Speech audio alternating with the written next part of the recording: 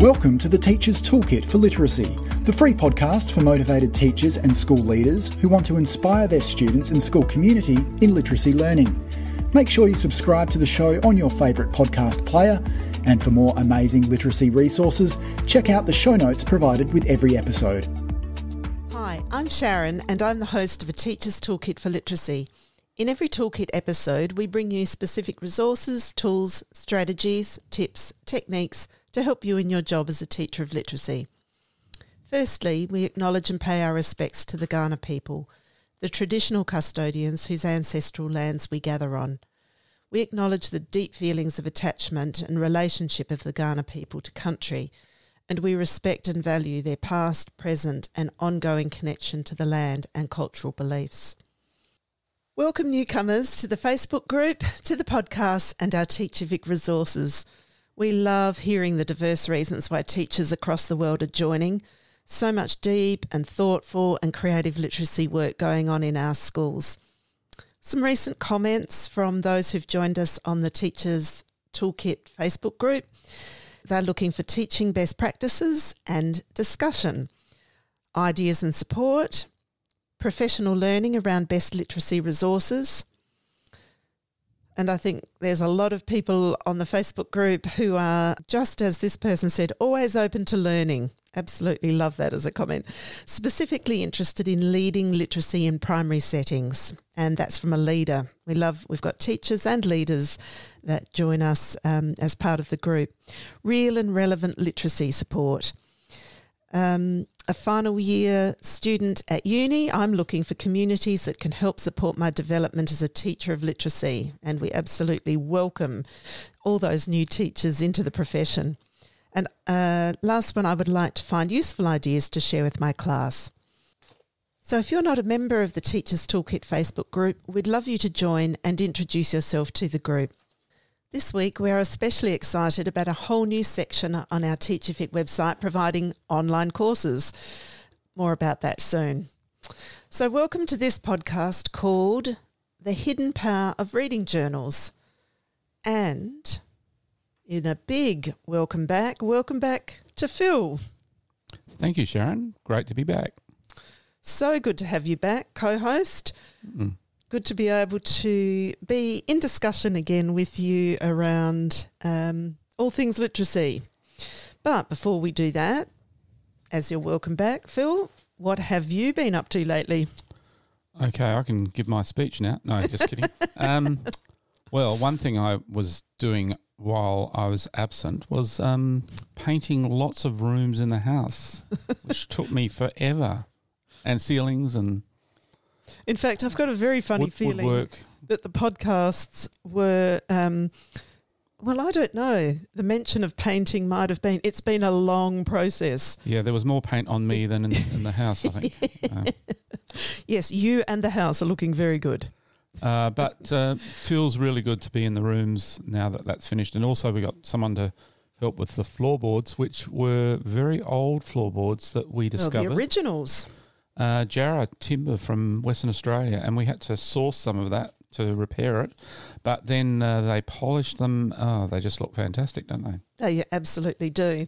Yep. So that's what you've been up to in our out-of-work life. What about work life? You really must share the huge project that you've been working on for the past, 18 months, 2 years. Well, probably less than that, but because there's a group of computer programmers that helped with our TeacherVic website, and they helped create a new section on online courses, which is going to be really valuable for people to do that anytime learning. So if you join the TeacherVic membership, you get really good discounts on those courses. So, yeah, that was great work. But a really big bit of news this year was our daughter getting married and next year. And getting engaged. Engaged. And that was a really momentous occasion, the engagement. Yep. Yes. And now we can proudly call ourselves the mother and the father of the bride. Yes. So we've got some time to prepare. Yep, absolutely. Yes, and enjoy all that comes with not only the excitement of a wedding, but enlarging our family by including now another son, so a son-in-law. Yep. All right. Okay. We can go on forever about our lives, but I think we better get back to teaching. Yeah, I know. I think I do less of that chat when you're here, Phil. Yeah, you do. You go straight into the topic. Yeah. When you're not here. Yeah. Yes. Yeah. I don't tend to chat away to myself, although some people may argue that I do a fair bit of that. You being one of them. Yep. So we're talking about the hidden power of reading journals. And just before Phil talks a little bit about what we've seen as what we frequently see for teachers as the teaching struggle, the idea of reading journals might be something that you have integrated into your literacy learning, or this might be something entirely new. So we really want to go on a bit of an exploration and a delve into this podcast about why would we have a dedicated book or space for students to be journaling about their reading. And that really comes in response to some of the struggles that we notice teachers having around those things. So if you have a bit of a chat through, Phil, some of the teaching struggles that we've really identified. The struggle that teachers have, I was thinking, were looking for ways to deepen students' comprehension of what they're reading, because sometimes that comprehension, I've heard people in high school say, they come to high school and they can decode, they can read really well, but they actually don't understand some of the things they're reading, and they consequently don't enjoy it. We want ways that this can be linked to what they're reading so it's more meaningful to them. So we get the kids talking about their reading. We want to use writing as a tool to help students show their thinking about reading, and we want routines so this can happen on a regular basis. And they were the things I was striving for in my classroom as well. So... And I agree, Phil, that there is, in the classroom, the opportunity to be able to catch students thinking about their reading was always, a real, I'm going to say dilemma for us. It was something that we would have a lot of conversations about.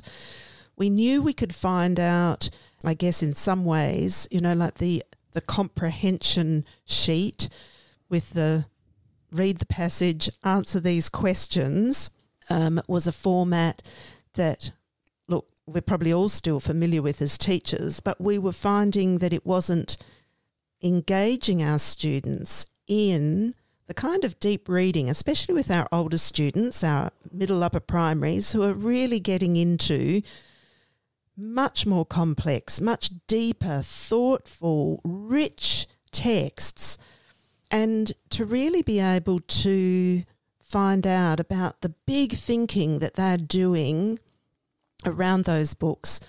That's where we really started looking for ways of finding... Yeah, because I think a share reflection wasn't enough because we couldn't get around to enough students, and it wasn't enough time. Well, I don't know that I was even doing a share and reflect. I wasn't even really thinking about, apart from a comprehension kind of activity sheet, I don't think, like, to be really honest, that's where I probably started with finding out about what my students were thinking. Yeah, and after that I went into in our share reflection time, let's talk about the books we're reading, and that was a really good opportunity to start really delving into what the kids were really thinking about their reading, but it wasn't enough. So let's look at reading journals. Why did we go to those, Sharon? All right, so maybe we talk about, first of all, what is a reading journal?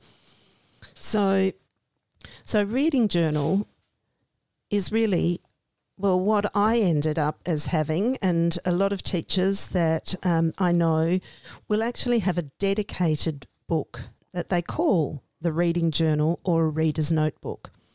So yes, it could be incorporated into other literacy books or, your English book or whatever.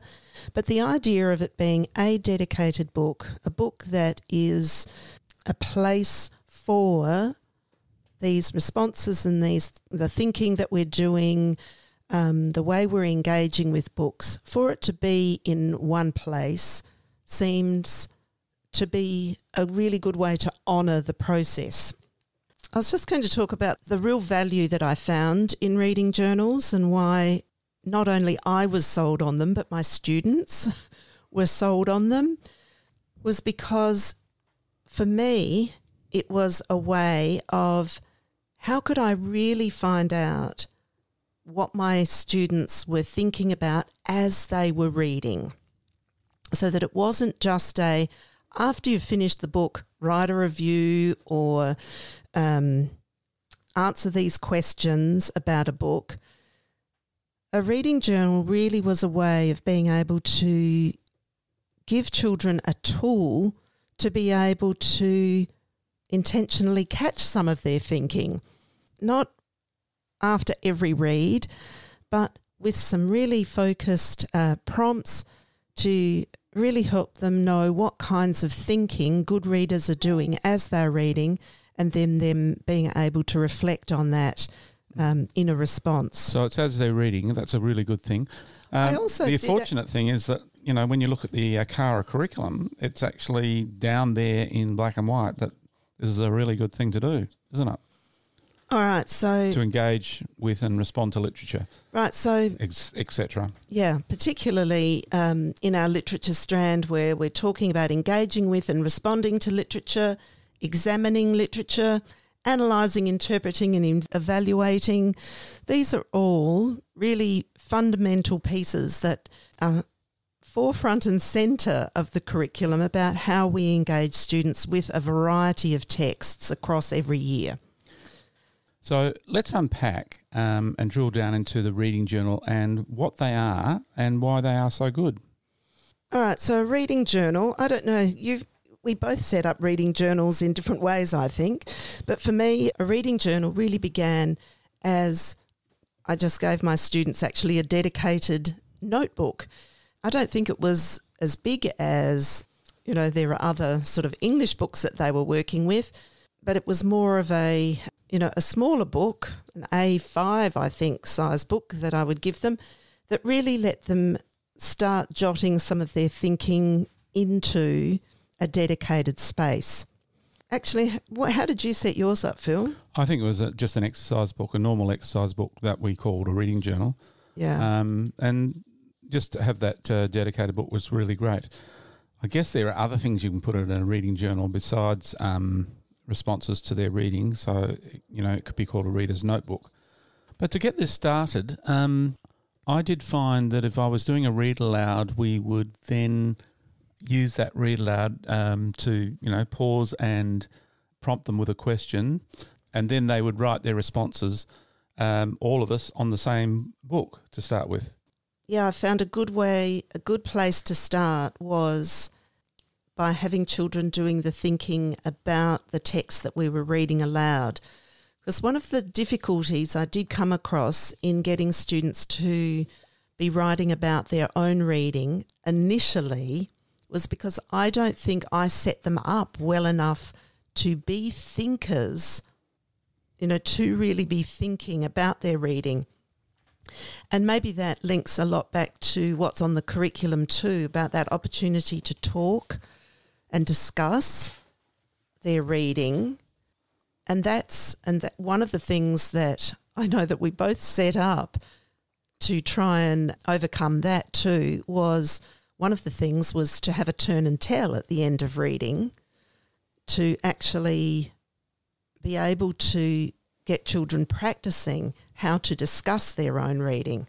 Yeah, so the read aloud becomes, and then them responding in the reading journal all from the same book, becomes almost like a modelling of the process, so that they can then do it from their own books where they, they might have a prompt that we have or a couple of prompts, and then they are looking for those things in their own reading, which is a great thing too. But initially it seemed to be a good thing to do, or you could do both things parallel, really, couldn't you?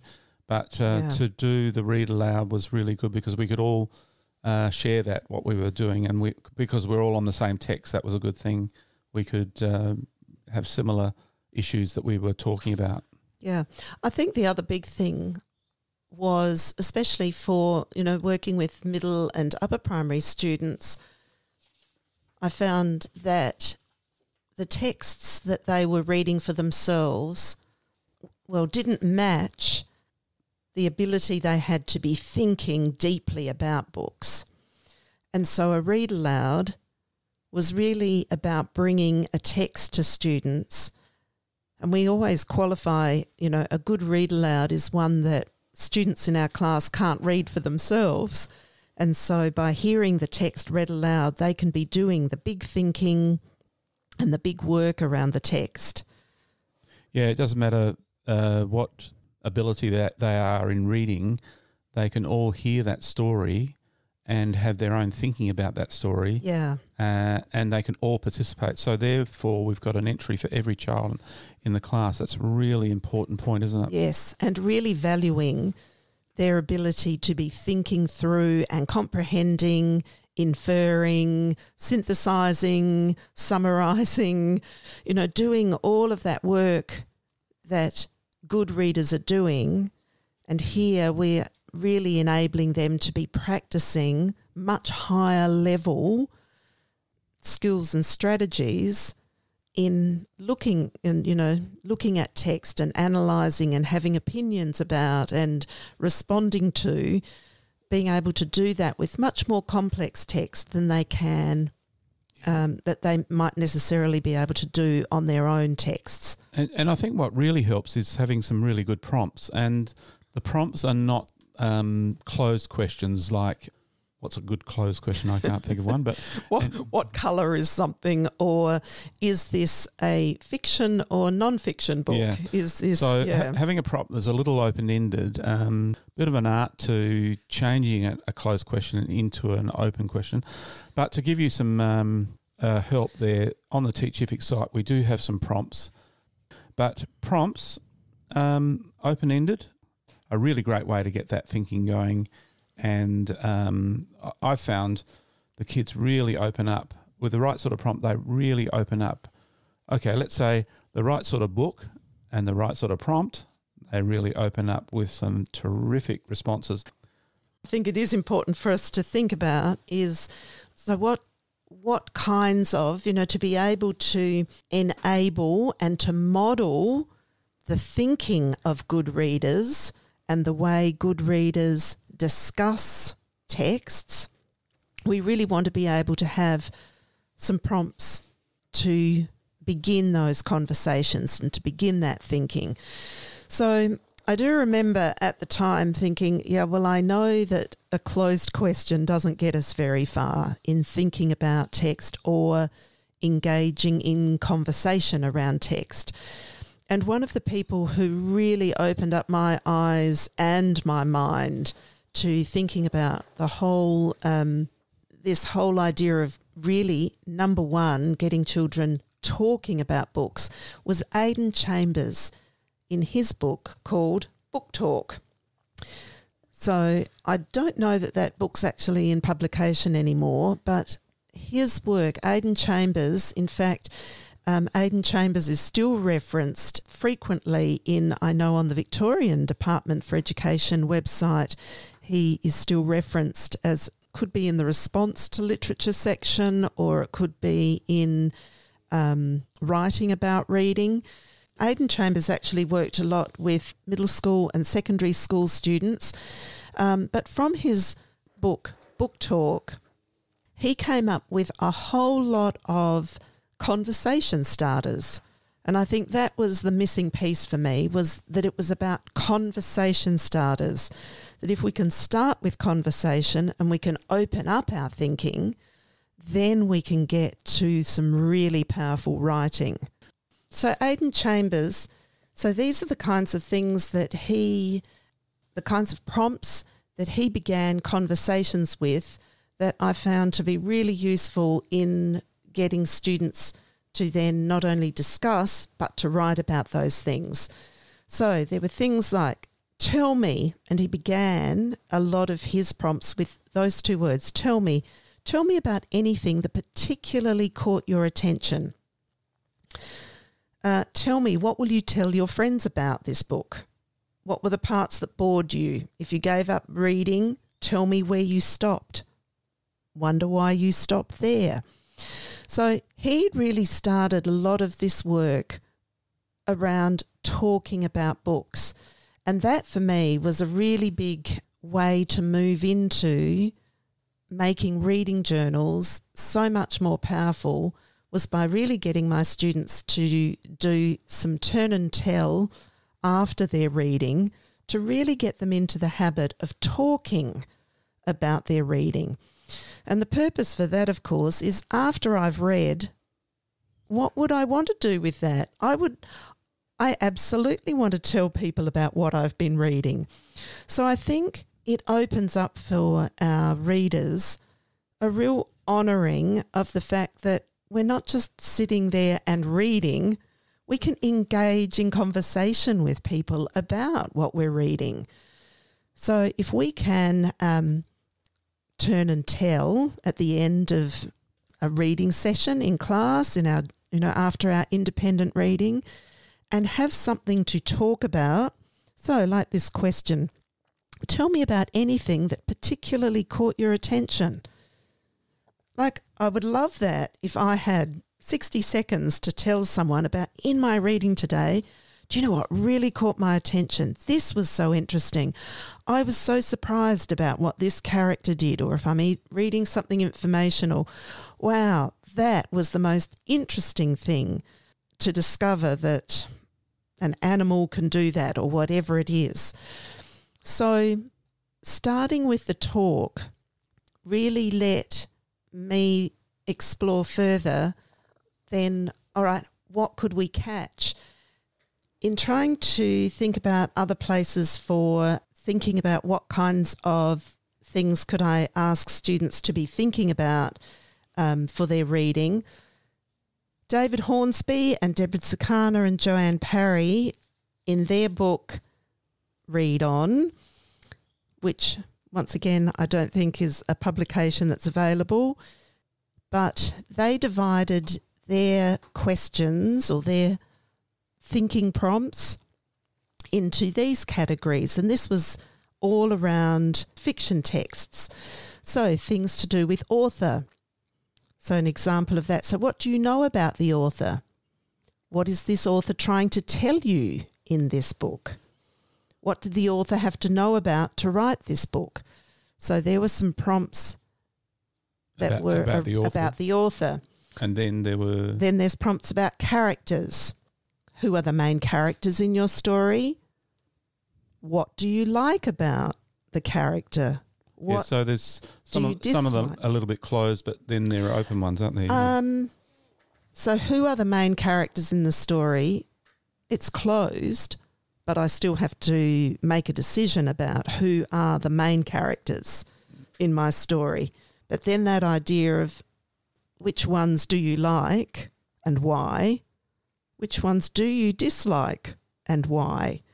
That I wouldn't ask all of those questions necessarily at the one time, but that then becomes, first question, yes, is closed, but yes, I'm having to make a decision on who are the main characters. So you've got characters. Right, there's plot, setting, mood, right, style, illustrations.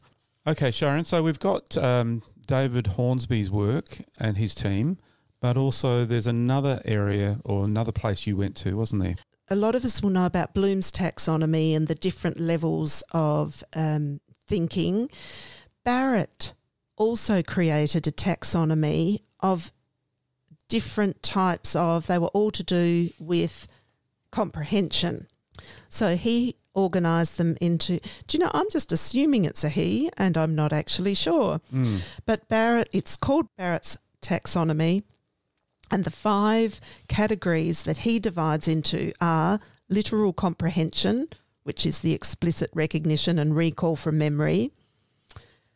Number 2, reorganisation, which is the reorganisation of ideas and information using the text, paraphrasing it in your own words. The third was inferential, where students are using their information and ideas that are explicitly stated, intuition and previous experience as a basis for creating a hypothesis. Then evaluative, so evaluating, judging. So for each one of these, there are some sample questions? Yes. So So can you give us a all sample? right, so what if I do it this way? So under literal comprehension, he has 6 categories, and it will be around detail, main idea, sequence, comparisons, cause and effect, character traits. And a sample will say from character traits is, how did the author describe the characters? So then that's thinking about, what is it? So whilst that's literal comprehension, how did the author describe them? We're going in there. We're really noticing. We're taking notice about how a character is developed. Reorganisation. So there's 4 categories: classifying, outlining, summarising, synthesising. So let's take summarising, and what's the prompt there? Condense the chapters using direct or paraphrased statements. Number 3, inferential. We can infer detail, main idea, sequence, comparisons, cause and effect, outcomes, language. So an example of an inferential prompt there, let's have a look at inferring the main idea. The question is, why do you think the author wrote this story? An evaluative prompt. Once again, there are 4 evaluative ones: judgments of reality and fantasy, or fact and opinion, appropriateness, or worth, desirability. So an example of one of those, let's go with a judgment of worth, so evaluating.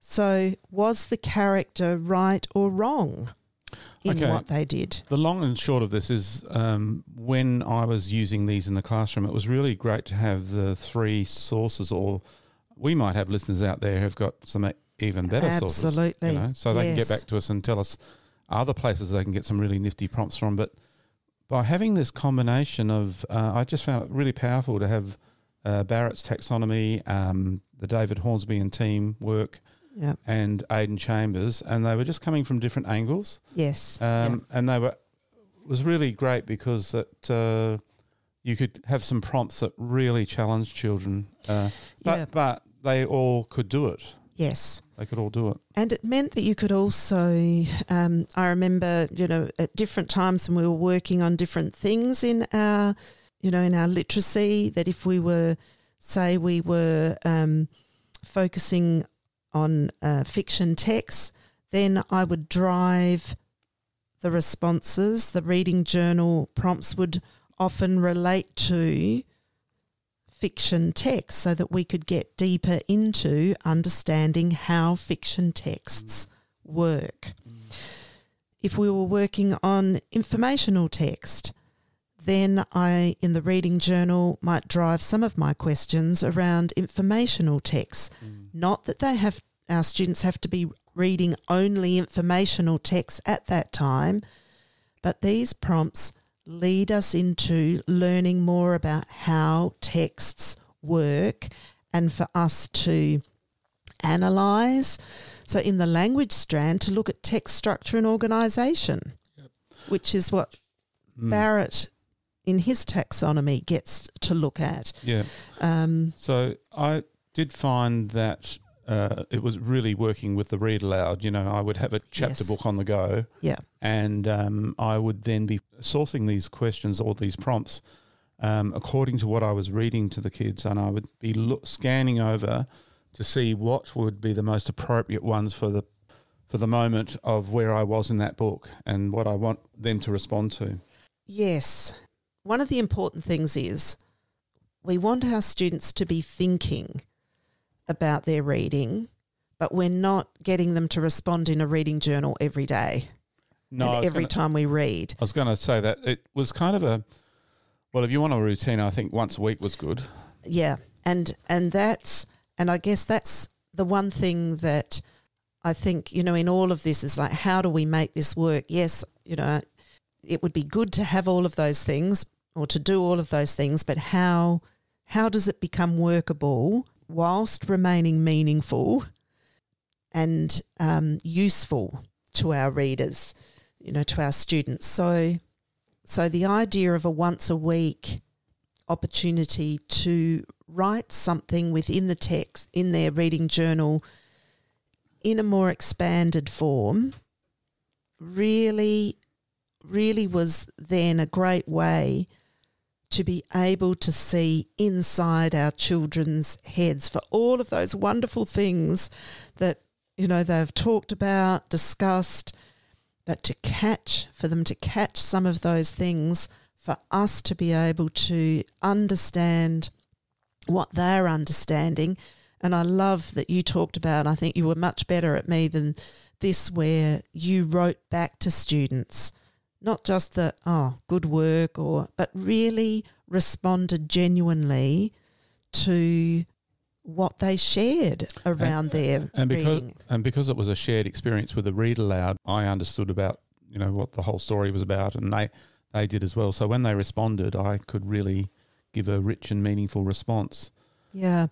I found that over the course of a year, I certainly didn't just limit it to the read aloud. No. Because to only respond to the read aloud then doesn't let them move on to using those same kinds of prompts or that same kind of thinking to apply to their own reading. And it definitely elevated it. For me, it was a missing piece to go straight into reading journals and get them to respond to their own reading without them having had any big experience with book discussions, that book talk, and catching some of that around books that we were reading, the really wonderful, tantalising text that we were reading as read-alouds. So I think anchor charts with some of these prompts would be terrific in the classroom, because then they could draw on those when they are responding to their reading, when they're just doing it, not a read aloud, but it's their own reading that they're responding. Absolutely. So that if I've responded, I know that one of the things that we would put into a reading journal was, what were we thinking about? So what was the prompt? So that actually became a record of all the kinds of prompts that we'd used. So a child could just look back in their own journal too to go, do you know, that's what I want to do a response, around that. So just telling everyone that there's a range of reading prompts on Teachific at the moment, and a growing number of them. So just watch out on the site for that. We'll keep you posted. And also in the show notes, it'll update you with what's going on. There's just one other thing that I wanted to add into, that over the course of a year, like we talked about, that, sometimes I want them responding to, the read alouds. Sometimes I want them responding to their own texts and a variety of texts. So this is another way of enabling students that opportunity to not just always be reading the same kinds of things, but to also really be encouraged to move into some kinds of texts that they might not have experienced before. Or it could be a viewing.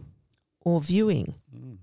In what do you mean? Well, responding to something. Something viewed. Yeah. Yeah. Viewed. Yeah. Also, I just wanted to mention that the little ones, Foundation Year 1, can respond through drawing and writing. Yeah, and labelling. And labelling. Yes, yep. And writing, absolutely. It's good to have these on anchor charts. Yep.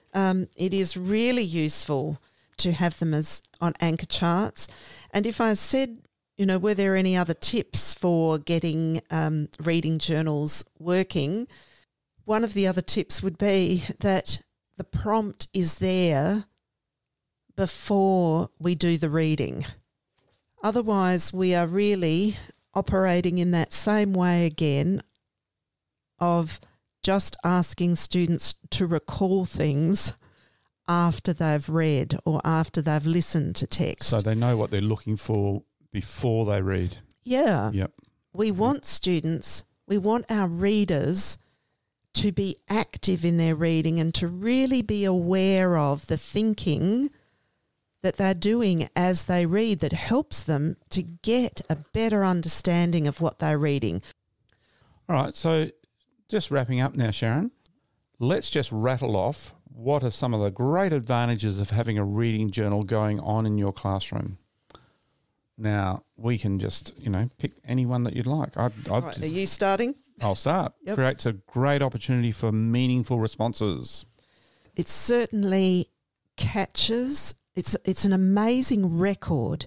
It's like a child's reading story across a year to see all of the things that they have responded to in a reading journal.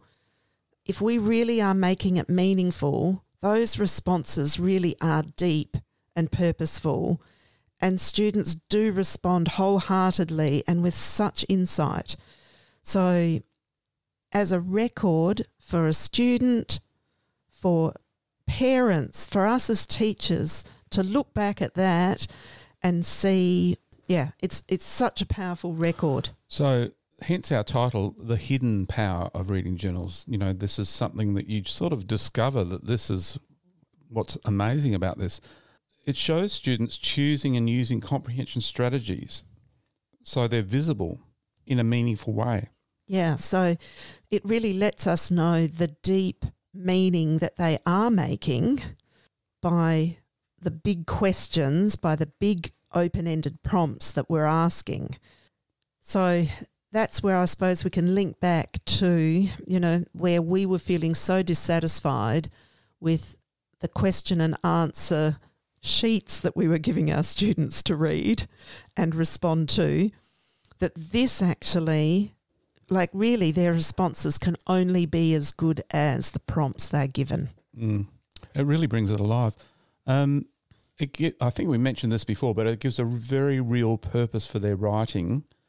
No one is really stuck for ideas because they've got such great content to write about. Yeah.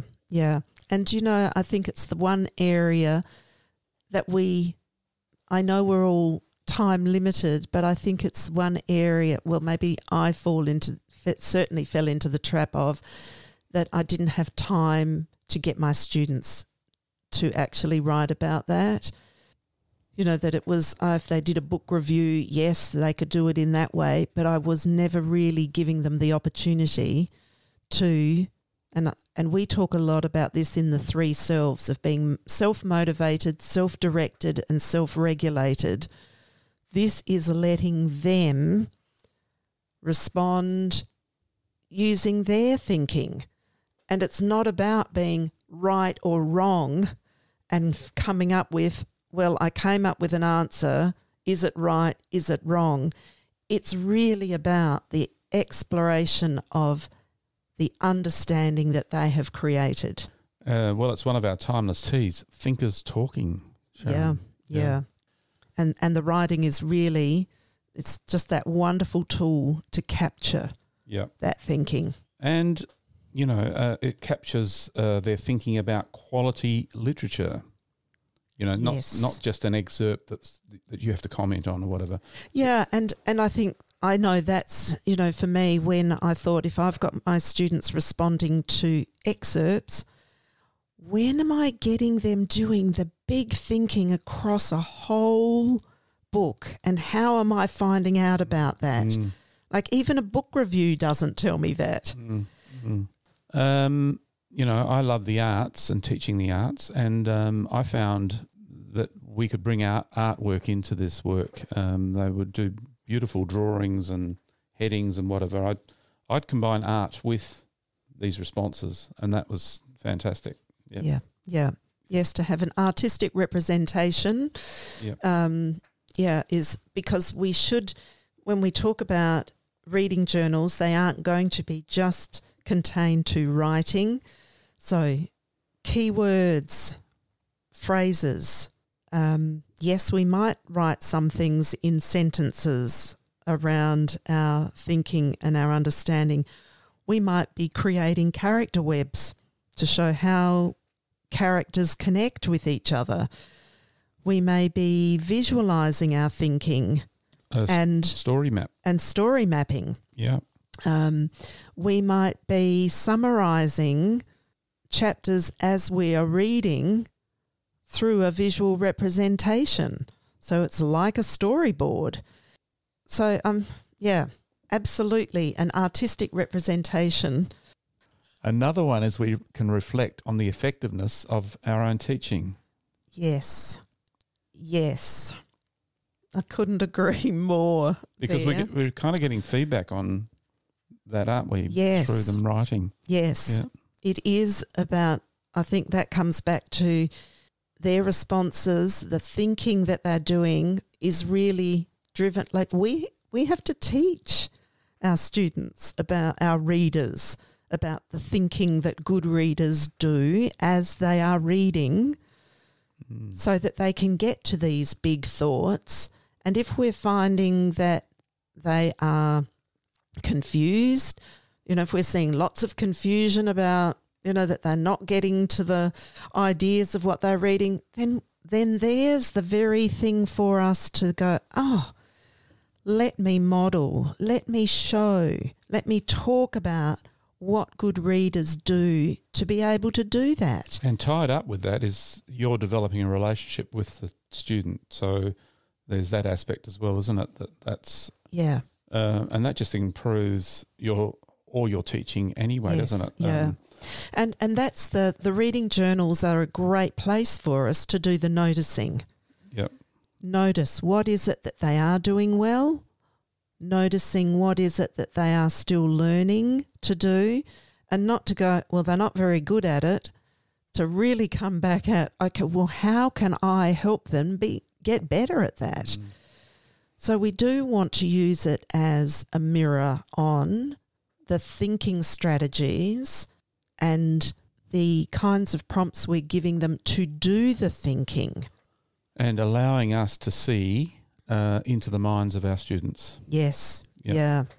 Do you know, I've just remembered one of the other really important functions of the reading journal for me was that it wasn't just that I would respond to students' thinking. There were days where I would ask students to share their reading journal entry or their page or their whatever they've done, share that with a partner, share that with a peer so that they could talk through the very things that they'd discovered, learnt about. And you said something so important before, Phil, about how engaging this is for students. They've got things to write about. They're writing about either the book being read to them or the books they're reading. Now, if they're reading things they're not interested in and therefore they're writing really, saying, oh, well, I'm not enjoying my book or, I didn't like things about this book, well, then there's a teaching point for us. They haven't yet found books that they're after. So letting them being able to talk about their books with their reading journals with others is another great way to use them. In fact, when I would teach older students, and if I ever had any support staff or parents coming in to work with students, I would often send them with their reading journal to say, have a chat about what you're reading and share what you've been thinking about it. So there really are a whole lot of hidden powers, aren't there, in this we discovered in our own teaching, and we'd love to hear any feedback of anyone trying this out, or you may already be doing this. Just wrapping this up now, there is a great PDF on Teachific which Sharon has created called Reading Response Journals, Getting to the Heart of Reading. That's part of the professional reading section on the site. We've got resource types on the left-hand side on the Teachific site, and there's classroom resources or there's professional reading now, so that simplifies that. But if you want to look more at categories, they're at the top of the menu bar, where you can go into the categories of lots of different categories of resources. Yeah. And we've actually also made a dedicated area for reading journals. Yes. So if you're going to reading and then subcategory reading journals or notebooks, and that is where you'll find a lot of these prompts. Yes, yeah. In fact, the professional reading will be there. All the links will be on the show notes, by the way. Yes, yeah. Okay. And we've also, reading journals, I think, are such a critical part, are such a hidden gem of a tool. Hidden powers. Have hidden powers, that there's even a rubric. Actually, it's what's called a 1-point rubric, which means it's really a checklist. It's what are the elements that we would look for in powerful reading journal responses. So that you'll also find up there on Teachific. And the other thing I was just going to say, that because we've been talking about, this is, one of the other hidden pluses for reading journals, if it is made a once a week activity, where do we find the time for it? So one of the ways that some of the teachers I work with and that I found to be a useful way was for one of my reading sessions, one of my independent reading sessions in the week, I took a little bit of time off that reading session and added it to my reflect share part of that day. So rather than having, say, 20 minutes of reading and 10 minutes of share or 5 minutes of share, I went with a 15-minute read and a 10-minute reading journal, or 15-minute reading journal writing time. I know that sometimes I also use that as a home activity where it might be finished off at home, but if it becomes a routine, if it does become a weekly thing that you do, you'll find your students actually asking, maybe it's, when it's finishing off work time or there's a quiet moment, can I go on with? So, okay, we'll wrap that up now, the hidden powers of reading journals. But now, Sharon, highlighting some books for this week. Yes, just wanted to do a quick little run through. One, Evie and Rhino by Nerida McMullen. It is on 2023's Children's Book Council Book of the Year award list. It's shortlisted. And it's historical fiction. It's based on true events. Set in 1891 on a stormy night off the coast of southern Australia, a ship transporting a cargo of exotic animals tosses and turns in enormous seas.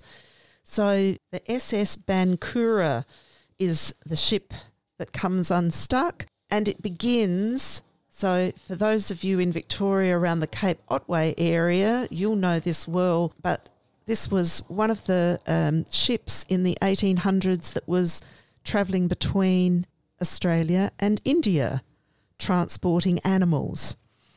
So in this shipwreck, there is this wonderful story of this rhinoceros and the young girl, story of friendship, grief, how to make connections, and how to bring about change and healing. So I found it such a wonderful read. It's got some great features in it, lots of ink drawings of schedules and telegraphs and things that children won't necessarily know about anymore. Some of the drawings of the flora and fauna. So I've absolutely loved reading that one, Evie and Rhino, for 8, 10, 11-year-old age range. The other two books I just quickly want to mention, because I've talked about both of them recently. Well, in fact, I didn't set about talking about them. I showed one to a group of teachers And after that, it was out of the 20 teachers there, 5 of the teachers said, oh my goodness, that's one that I really want to read to my students. So for the middle years, so it's Little Fur, The Legend of Little Fur by Isabel Carmody. So it is a fantasy story. So if you're interested in introducing legends of fantasy into your young reader's experience, then Little Fur I can highly recommend. What age group, Sharon? Yeah, for the middle primary years. And it starts, Chapter 1, The Secrets of Trees. In the middle of a great sprawling grey city was a place that no human had ever entered. So year 3, 4, 5, great read. In fact, I'm probably, all of these books are at that year 3, 4, 5, 6 level. The other one that I'm just bringing back, it's an oldie, but it's one to revisit, I think, if you haven't for a while, and that's the Spiderwick Chronicles. That is a series of books. If you've got young readers who are, in that year 3, 4 age range, and they're looking for chapter book to really get them going and really get them rollicking along with a series, then the Spiderwick Chronicles by Tony D. Terlizzi and Holly Black, I think are, once again, lots of ink drawings through them, as did Little Fur, also has ink drawings, all chaptered, great. I always love the chapter names in this book or in this series. Chapter 1, in which the Grace children get acquainted with their new home. Chapter 2, I bet it starts with in which 2 walls are explored by vastly different methods. Now, all of these books have just got wonderful vocabulary, really extends our readers into wonderful worlds with rich and strong vocabulary that builds incredible images, full of emotion, full of really powerful messages for our students at those ages. Literature is such a powerful tool in your classroom to enhance your teaching, really. Yeah. It's your teaching friend. Yeah, it is. And every author, every book that comes into your class is a mentor sitting right with the person reading the book. They have so much to teach us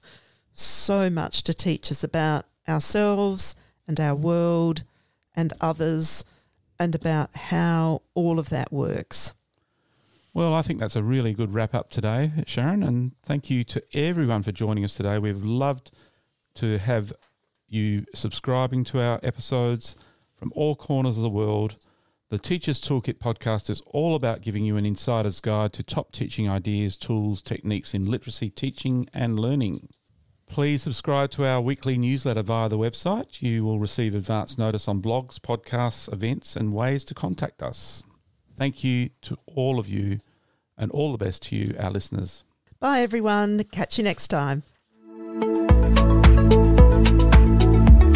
Thanks for listening to the podcast. To make sure you don't miss any literacy learning tips and insights, please subscribe to our show on your favourite podcast player.